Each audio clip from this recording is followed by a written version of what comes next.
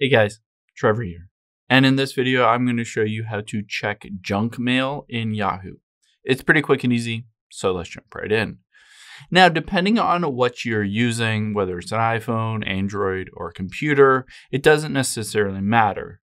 The first thing we're going to do is go to wherever you check your mail. So if you're on a phone, you might need to open up the Mail app or just tap on Settings, scroll down to Mail, and then Accounts, and make sure to see if your Yahoo email address is associated with this basically device.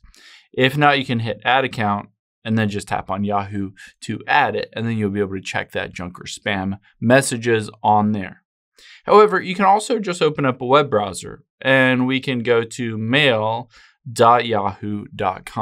and hit go. After we've done that, you of course need to sign into your account, and then you'll tap the three lines at the top left.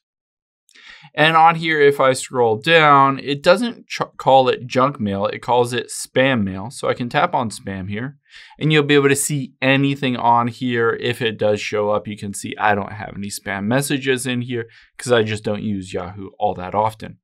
Now, on any of these messages, you can choose to permanently delete it, you can mark it as not junk, or you can just read it and move on if you don't necessarily want to do anything with it.